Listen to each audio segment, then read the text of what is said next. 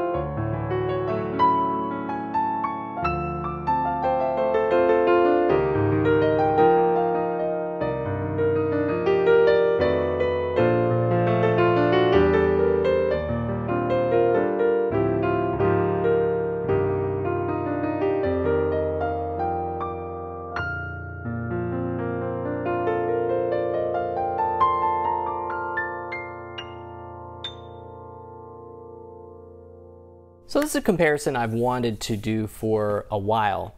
There aren't many options in the piano business when it comes to this specific price point. When we're shopping for TVs, there are 10 different ones to choose from. When we're shopping for dishwashers, there's 20 to choose from. There are abundance of options at pretty well every consumer price point in any industry you go to. But when it comes to digital pianos and you get up into the 3,000 and above range for these models, you find that the selection leans out very quickly and you're often left looking at two, maybe a maximum of 3 models. Not like 3 models that you've narrowed it down to, like 3 models period at a specific price point from any of the particular manufacturers. Kawai might have one, Roland might have one, Casio in a few instances is going to have something comparable maybe from the AP line, and then of course you've got the Yamaha and Roland stuff. So the YDP-184 and the HP-702, which is what we are comparing today, are two of those options. If we're talking, in the American market, we're in the sort of the $2,500 range. In the Canadian or Australian market, we might be talking closer to say the $3,200 to $3,500 range. And these are really competing for the same customer. And to me, the customer that these are going after would be individuals who are investing in an instrument for home use. They are likely to be probably adult players, is my guess. They don't want a basic instrument. They want something with a fuller sound. They want something with a more complex tone. They don't play well enough in their minds to justify going with something like a full hybrid. But they want the convenience of a digital piano. And so the HP-702, 704 line really fits that very well. And I would say the Yamaha, the YDP-184, which really honestly is just a rebranded CLP piano from the 725, 735, 745, that whole series. And so with instruments like this, we're going to have a set of features that are quite similar, and then we're going to have sets of features which really diverge quite a bit. And that's what allows you as a customer to make the choice. Because although they're at a similar price point, although the cabinets look pretty similar, they really are quite a different experience. Now, like all of our digital piano reviews, we're going to compare first the sound, then we're going to compare touch, and finally we're going to compare other features. We are taking line outs of both of these instruments. We are also going to be recording them with microphones, because to a lot of people at this price point, the speaker performance and the nature of the speaker becomes quite relevant. Of course, there's always going to be arguments on how best to mic a digital piano so that it represents appropriately and relevantly to an end user. We're going to do our best. One thing I will promise is that it will be exactly the same positioning and approach with both of these instruments. So let's start first with the sound description and just some playing on the Roland. We'll go back and do the same thing on the Yamaha.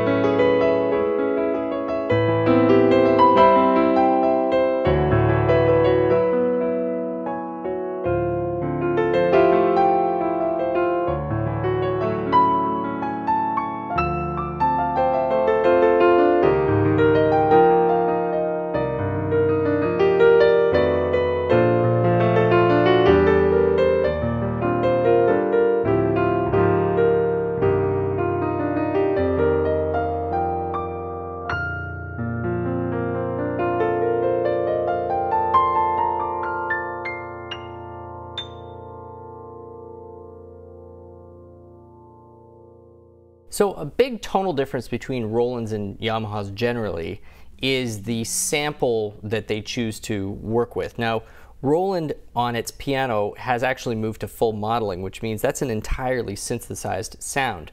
But prior to them releasing that, they've always kind of hewed towards a New York Steinway tone.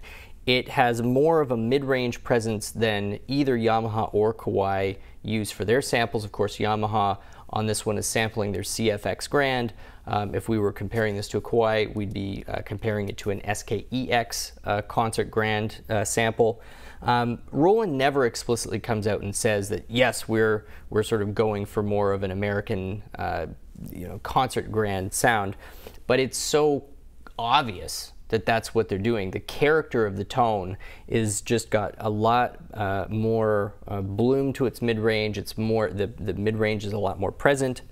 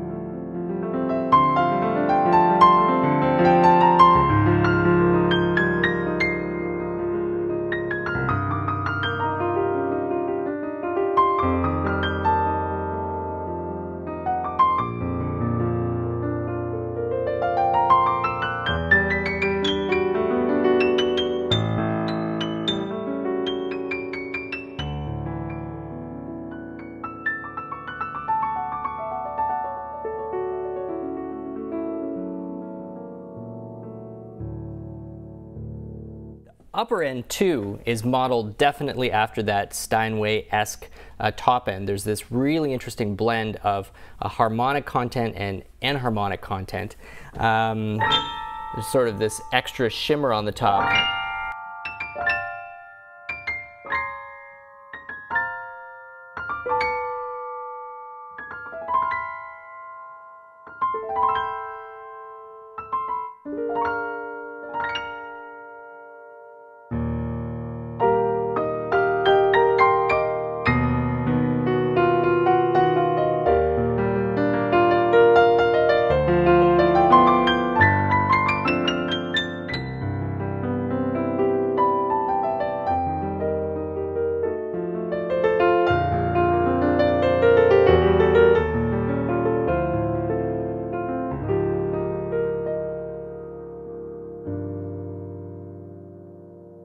And then the third aspect about the tone that I really want to point out is just how dynamic not the volume is, which it definitely is, but the timbre of the sound as you move from a pianissimo range up through a forte range is really particularly vivid.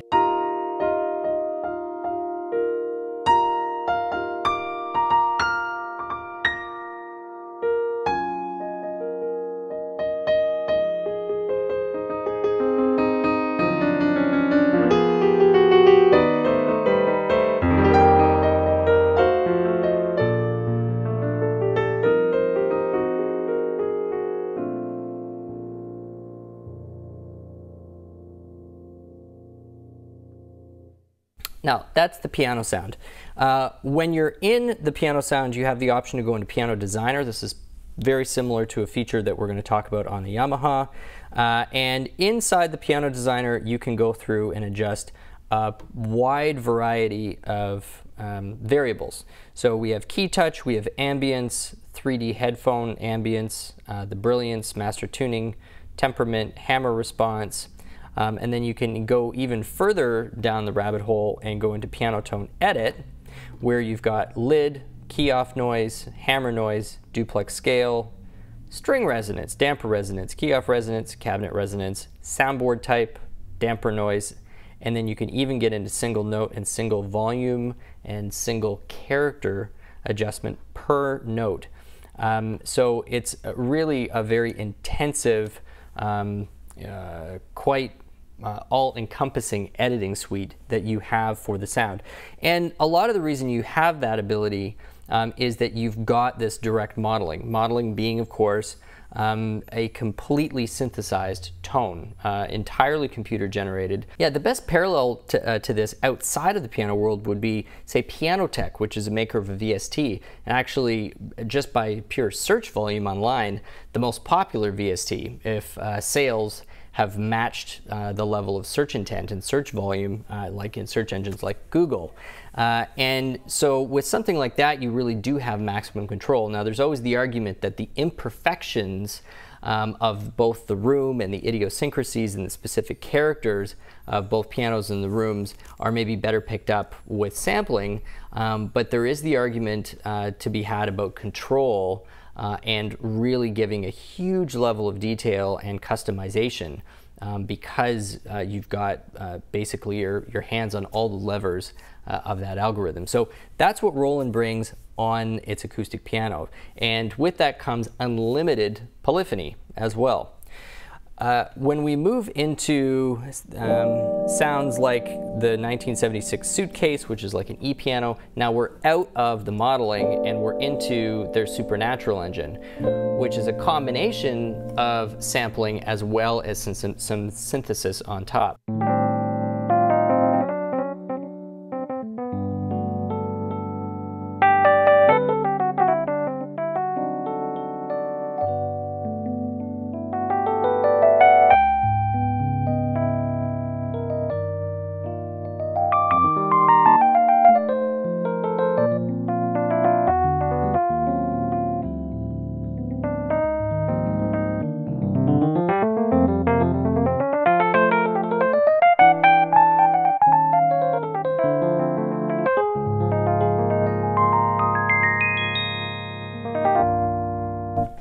And then there are a number of options when it comes to the suitcase. And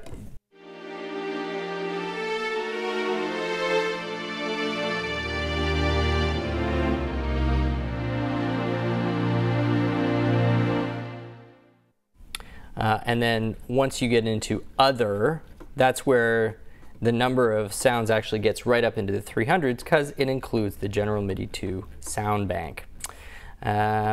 So a great selection of acoustic pianos, e-pianos, pad strings, and then really everything under the sun when it gets into other. But the core focus clearly here is pianos, e-pianos, and string/pads. Let's flip over to the Yamaha and listen to what they have to offer. So this is the default setting for their CFX Grand.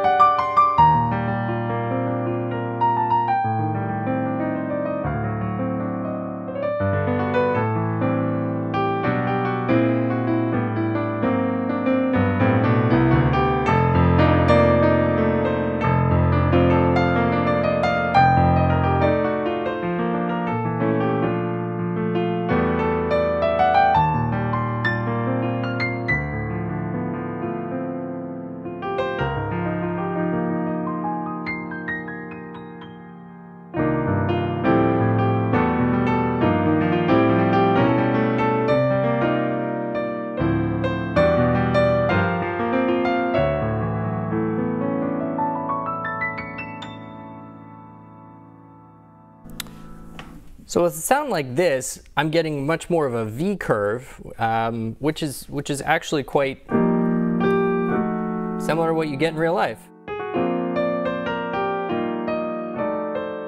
More pronounced upper harmonics, that's kind of what gives Yamaha that characteristic brighter sound that a lot of people often describe.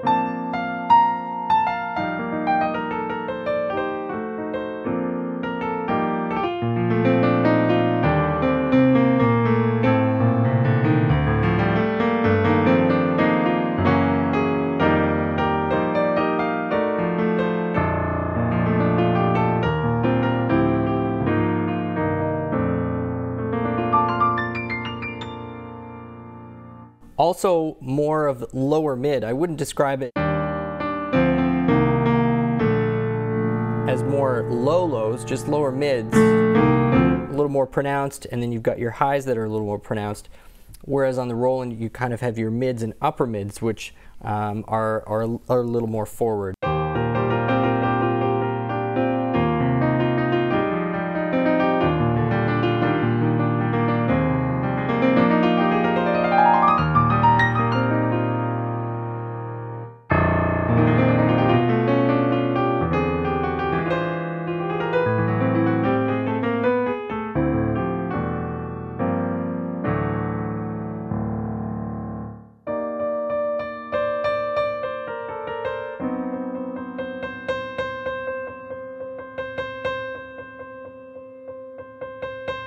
So a good amount of tonal variation as well.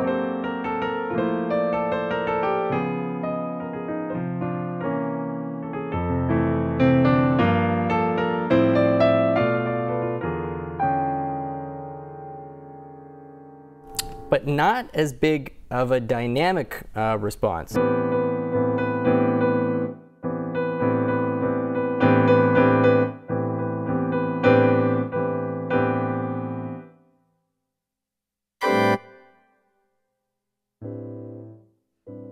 Wow.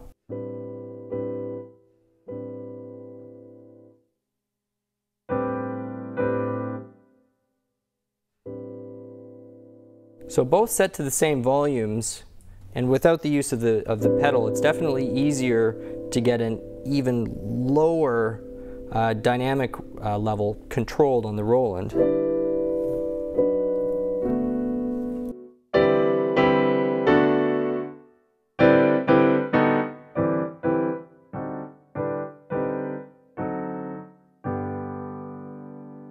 Which is actually something that Roland used to not be that well known for. In fact, if you go back 5-6 years ago, one of the things that I would often comment on, complain is too strong a word, but comment on, was that the Kawais always had a better dynamic response, and that the Rolands tend to have this sense of compression to the sound.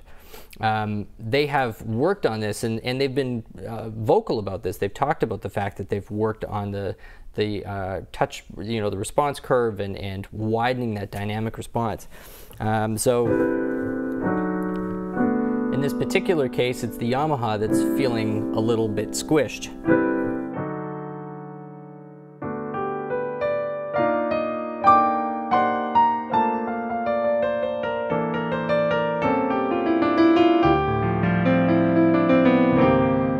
Good color and tonal variety out of the Yamaha.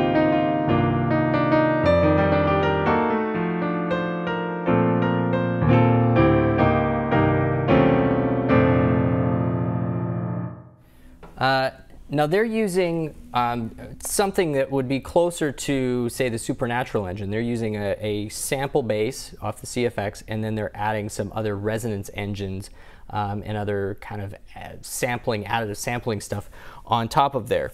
And so, we had Piano Designer over here. In this particular, on the Yamaha, we've got what's called Piano Room, and that gives a very similar level of editing capability. So you've got lid position, brightness, touch, reverb depth, tuning.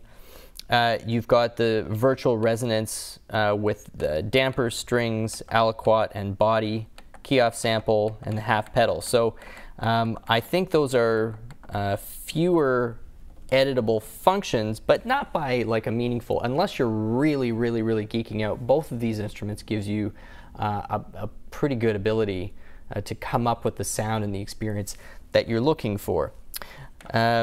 This also, just like the Roland, has a lot more than just the acoustic sound. So let's just have a listen to some of those other options. So we've already heard the main CFX Grand. Here's the Pop Grand.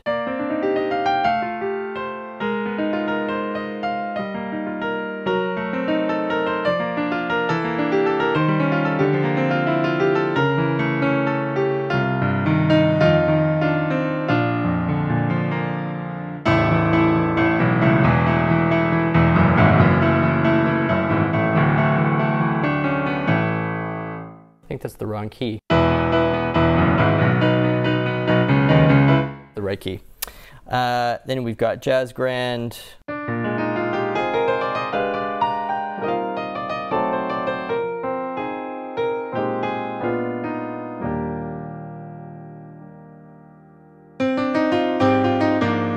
Rock Grand. And then Honky Tonk.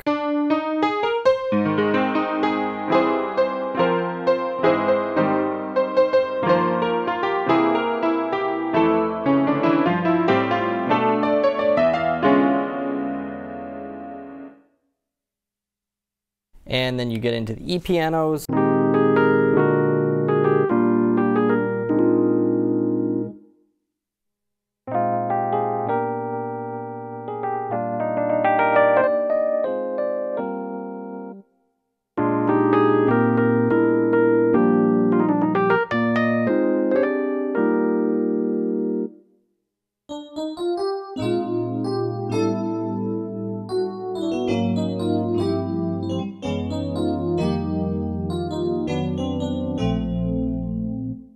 Sort of a DX sound.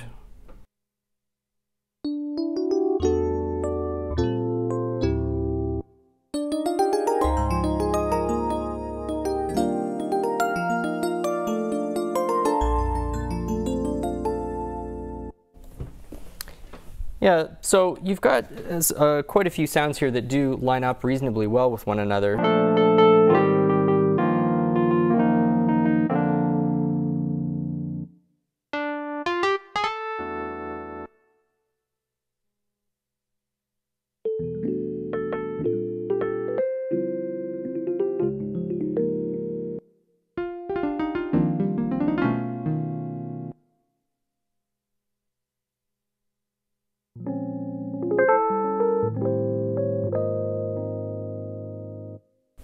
Yeah, hard to find exact parallels between all of those. So a good selection of the E-piano, and then you've got organ.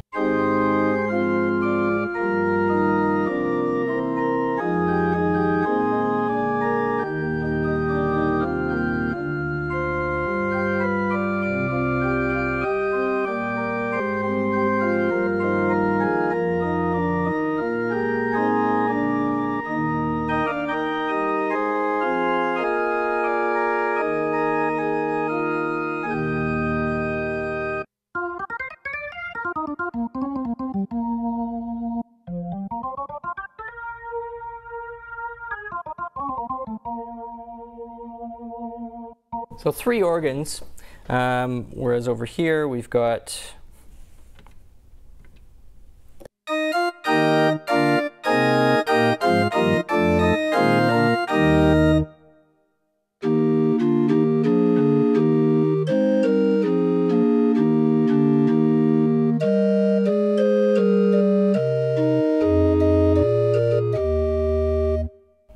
wow.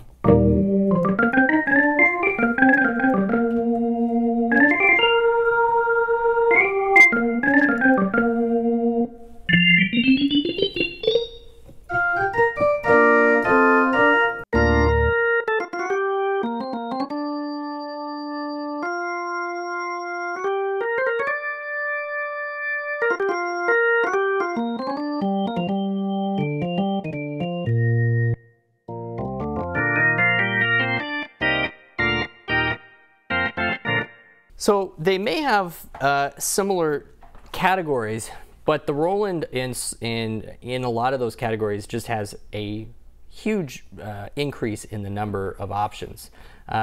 Organ, definitely, we've got more. E-piano, we've definitely got more.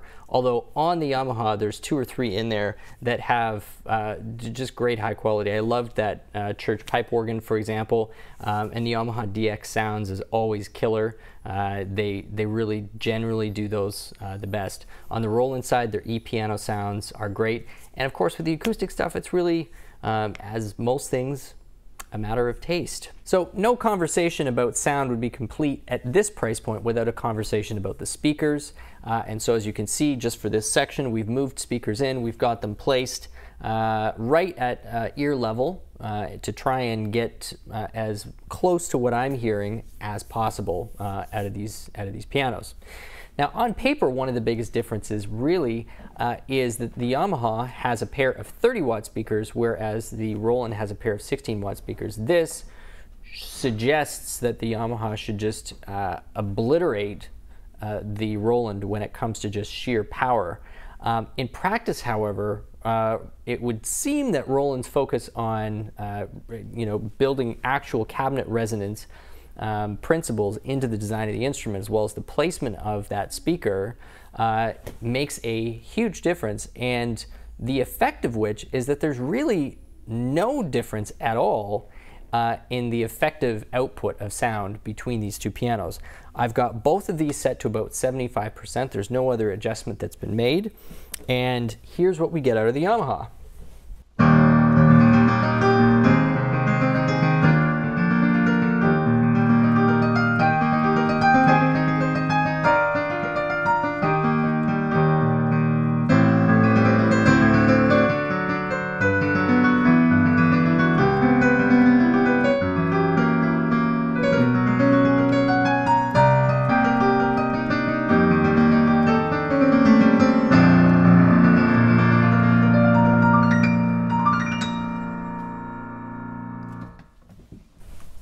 Over to the Roland.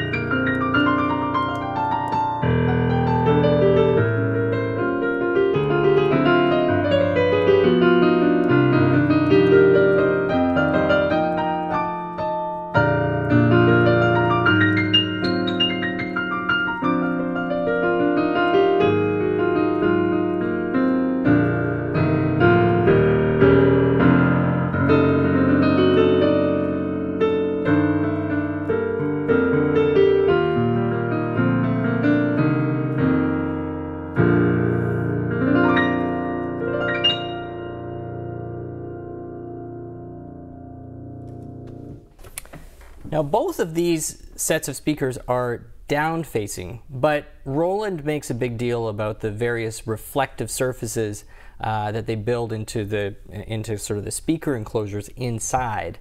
And I've actually spoken to people who have knowledge of speaker design and acoustic considerations, as well as people who repair these instruments, and I can tell you that when you open up some of these Rolands, the care that has gone into the placement and the construction and the design of the speakers and other components is often in a different league than what you find out of the other suppliers. They really do get quite fanatical about that stuff. So having said that, even though they're both down facing, the level of upper mid-range detail that you get out of the Roland is substantially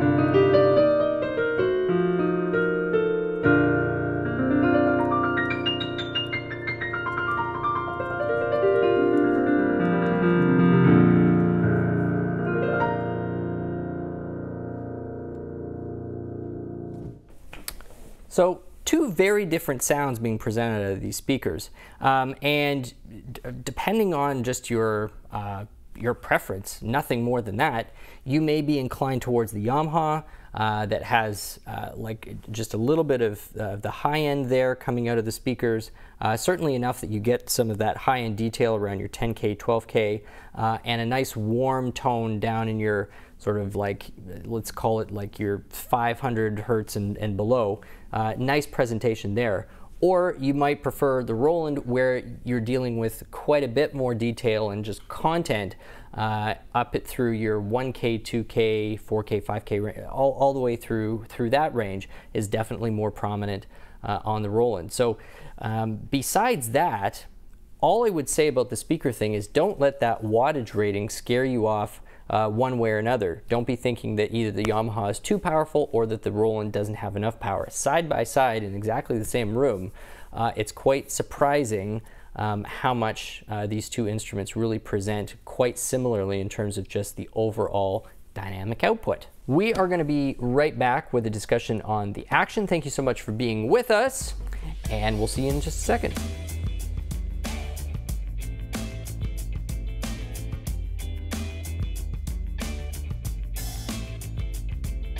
Now the touch between these two instruments is quite different. Even on paper, it's going to be quite different. We've got an action with escapement versus an action with no escapement. Now, there's going to be a huge number of people who say, well, that is fine with me because I don't even know what escapement is, or why are we simulating something that really is kind of a mechanical oddity of an acoustic piano anyway. And that's a long-standing argument within the digital piano world as it is. I mean, manufacturers argue about this stuff all day long. This is what I've found when it comes to pianos with escapement versus without.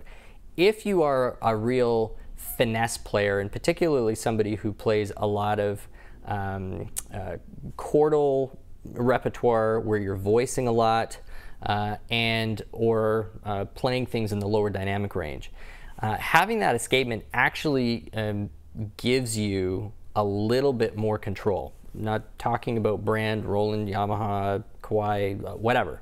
Just actions with escapement versus actions without escapement, I find, give me a greater ability and my fingers, a greater sense of control when you're right in the lowest dynamic ranges. Other than that, there's literally no difference in the playing experience to me. So one with, one without, but with a grain of salt in terms of the level of importance that you should place on that particular feature. Besides that, we've got the PHA-4 action is in this one. This is not the PHA-50. If you go up to the HP-704, you get the the PHA-50. So the PHA-4 here has a slightly shorter key stick, not that dissimilar to what is on the Yamaha. The weighting of this is right in line with an acoustic baby grand, so you're low 50s in your mid-range, you're kind of 53, 54 in the bottom, and you're just under 50 in the very, very top.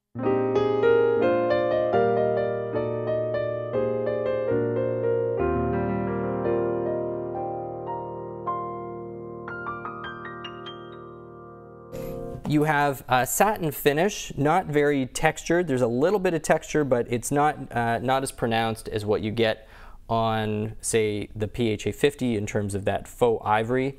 It's a matte finish on the top of the black keys as well as the white keys.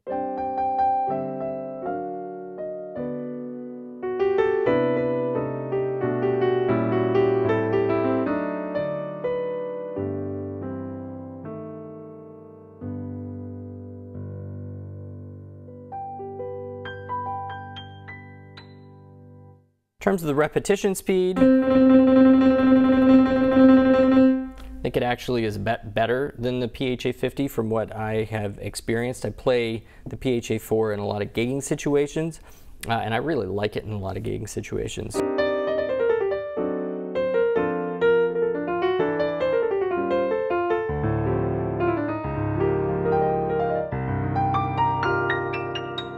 So just a good sense of weight to it, no matter whether you're playing lightly or more heavily. Over on the Yamaha,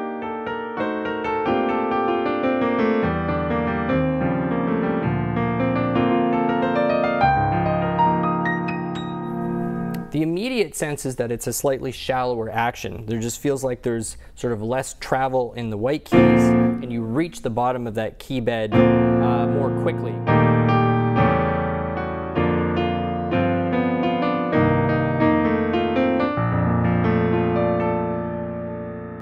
Now, what's always a little hard to tell with actions is how much is your mind doing this versus the actual geometry. Because, as we talked about, it's a slightly more compressed dynamic range, that could be contributing to the sense that there's not as much depth to the key.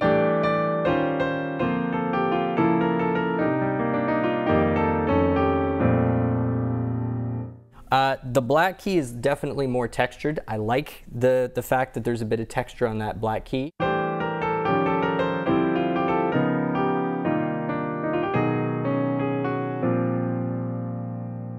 I wouldn't say that the PHA-4 black key has ever really annoyed me with the fact that it doesn't have any specific texture, because there's a lot of black keys on both digitals and acoustics that don't. When it's there, it's kind of nice. It does, yeah, it's just a little more comfortable, and it grounds your sense of place with your fingers on the black key when there's just a little more texture there. So that I like.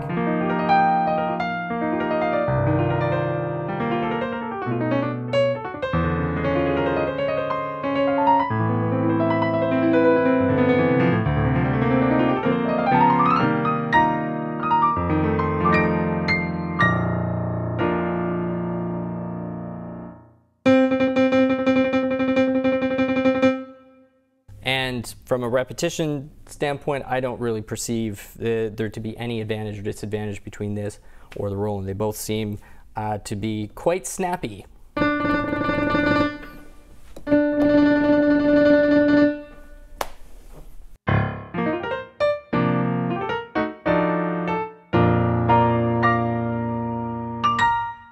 So that is our quick comparison on the action. We're going to be back for one last short section where we're going to talk about the other features about these instruments that we haven't covered yet. Thanks so much for sticking with us.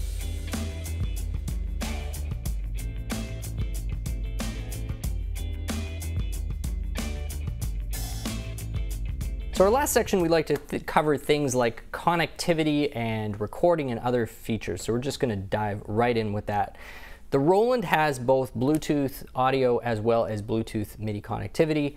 The Yamaha offers wired connectivity, so they have not made the leap into the Bluetooth world yet. I'm sure that's going to happen. It's virtually an entire industry that is moving that direction.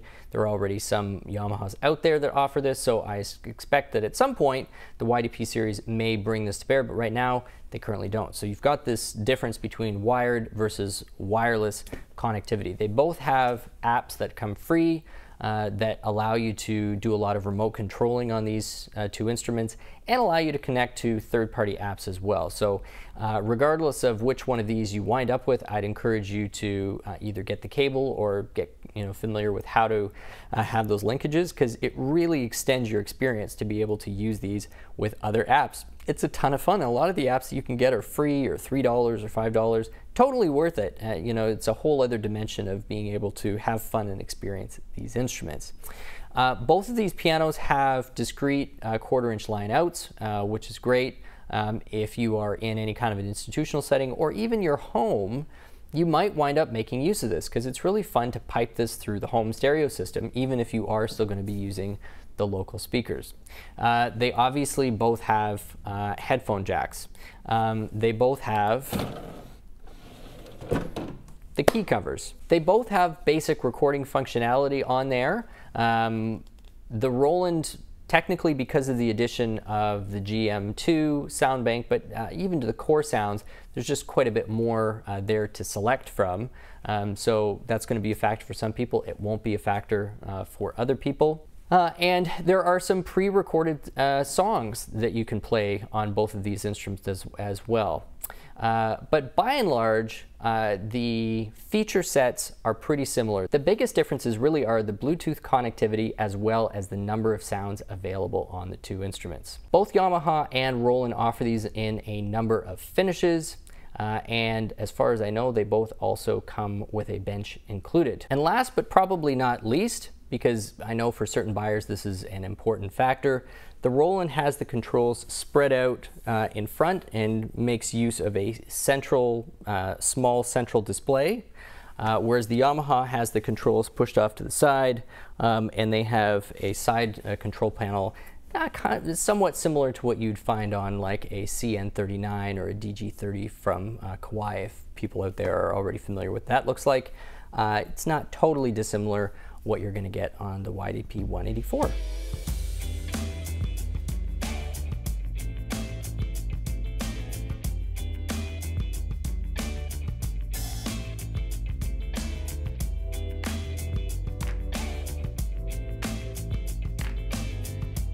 I hope you've enjoyed this comparison and review of the YDP-184 and the HP-702. If it's the first time that you have seen us here on YouTube, please consider subscribing. We'd love to have you as a part of our viewing community. My name is Stu Harrison. This has been Merriam Pianos on YouTube, and we'll see you again soon.